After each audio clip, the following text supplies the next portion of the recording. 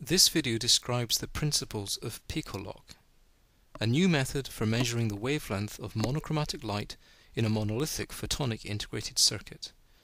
We will show you how this design can achieve picometer resolution in the device less than a quarter of a square millimeter. Manufactured using simple and well-established production techniques, Picolock can easily be integrated into single and multi-channel tunable laser modules.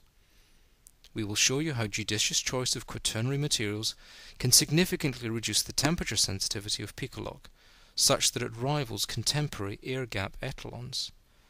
Finally, we will illustrate how Picolock can be calibrated using software such that the effects of both predictable and unpredictable manufacturing tolerances are accommodated. The Picolock concept is patented by Far-Field Photonics and is available for license today. Picolock is based on the principles of far-field diffraction between two monochromatic beams.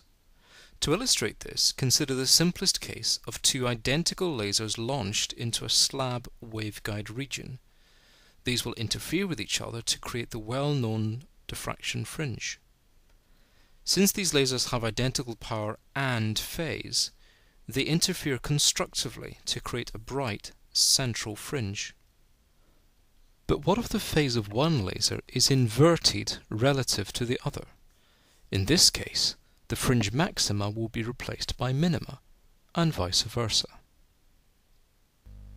For phase differences between 0 and 180 degrees, the central diffraction fringe will become skewed in the far-field region. By measuring the extent of this lateral shift, we can determine the magnitude of the phase difference. We can do this by embedding a small array of photodiodes into the far-field region. Using off-board signal processors, the magnitude of phase asymmetry can accurately be determined. How can we use this principle to measure the wavelength of monochromatic light in a monolithic optical circuit? First, we must split the input signal into two identical twins. This is straightforward to do using a 1x2 MMI coupler. At a certain distance along the structure, two near identical signals will be imaged, and these can be captured by two single-mode waveguides. When projected onto a slab waveguide region, these signals will interfere with each other to generate the same far-field pattern we saw in the previous example. Next, we must devise a method for relating the wavelength to the phase difference of light exiting one waveguide compared to the other. We can do this either by altering the refractive index of one waveguide, using techniques such as bandgap engineering or lateral mode confinement, or more straightforwardly by designing one waveguide to be slightly longer than the other. Using this design, when monochromatic light is sent through the asymmetric interferometer, it will diffract into an asymmetric far-field fringe. Now, as we increase the wavelength, the magnitude of phase retardation will decrease, causing the central diffraction pattern to shift. By measuring the extent of this lateral shift, we can deduce the magnitude of phase delay and thereby wavelength. The final component of Picolock is a simple array of pin photodiodes. Here, these are modeled using an absorption layer deposited on top of the ridge waveguides and isolated by narrow bandgap blocking layers. What is the sensitivity of Picolock? Differentiating the phase equation, we find the sensitivity of phase asymmetry and thereby far-field fringe deviation is simply and directionally proportional to the difference in waveguide length. Increasing the resolution of Picolock is simply a case of increasing the magnitude of delta L. For the indium gallium arsenide phosphide materials used in this example, we require a delta L of around 90 microns.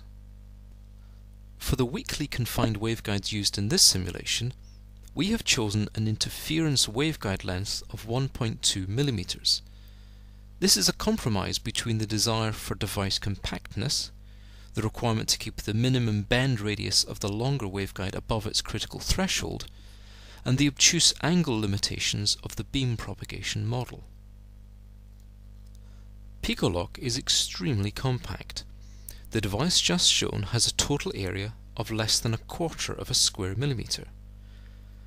This represents less than 1% of the total area of a 10-channel photonic integrated circuit. That concludes our tutorial. In summary, we have shown that Picolock is a monolithically integrated wavelength meter with picometer resolution. This eliminates the need for costly etalons and associated couplers. Picolock is bitrate, optical power, and polarization independent. It is extremely small and is manufactured using conventional optical waveguide techniques. We've illustrated how Picolock can be designed such that its temperature dependency is comparable to standard air gap etalons. The simulations shown in this video were produced using the BeamProp package from RSoft. For more information about Picolock and to discuss licensing opportunities, please visit www.farfield-photonics.com or email us at inquiries@farfield-photonics.com. Thank you.